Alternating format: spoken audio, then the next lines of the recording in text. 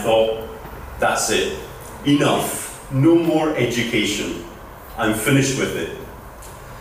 Until about 9 years ago, I found myself in the beautiful Cayman Islands doing a job overseeing a major workforce transformation. It includes sourcing learning and development for 4,000 people, trying to make the civil service and the public sector much more professional and lead them on a journey towards world class.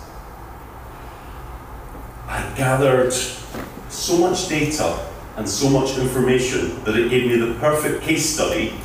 to study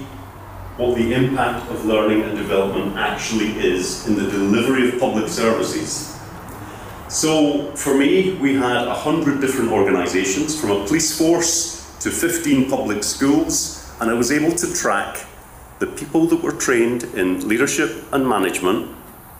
and the impact they had on their employees and the impact that had on delivery of services to the public and how it made an impact. And what SSBR did for me is help me formulate all of that evidence into a PhD so that I could actually demonstrate that investing in people